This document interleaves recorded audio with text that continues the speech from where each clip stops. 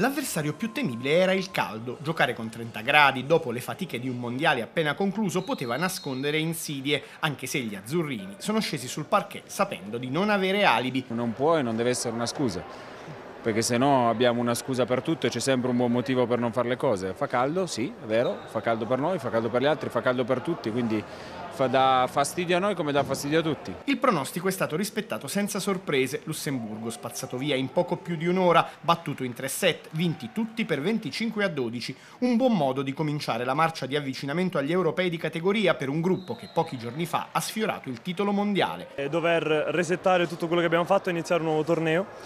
Comunque penso che l'abbiamo fatto nel modo giusto, siamo partiti col piede giusto, abbiamo ottenuto un bel livello di gioco. Per avere la certezza di accedere alla rassegna continentale in programma l'anno prossimo in Olanda, l'Italia dovrà battere il Montenegro questa sera e domani la Bulgaria, unico vero ostacolo verso la qualificazione, squadra già affrontata e sconfitta dagli azzurri nella semifinale mondiale prima di arrendersi all'Iran nell'ultimo atto. Ospitiamo praticamente la seconda e la terza del mondiale Under 21, quindi è veramente due delle più forti squadre del mondo a livello giovanile. Il livello è veramente importante e speriamo che sul campo questi ragazzi dimostrino quello che hanno fatto anche nelle settimane precedenti. La gara contro i bulgari chiuderà una manifestazione che rende orgogliosa la Federvolley lucana, coinvolta ancora una volta nell'organizzazione di un grande evento internazionale giovanile, sempre al palazzetto di Villa d'Agri. Un'attestazione che la FIPAV non ha voluto dare solo a Villa d'Agri e alla Val d'Agri, ma all'intera regione Basilicata, perché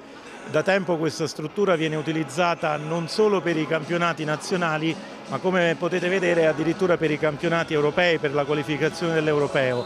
Quindi in bocca al lupo e viva la pallavolo!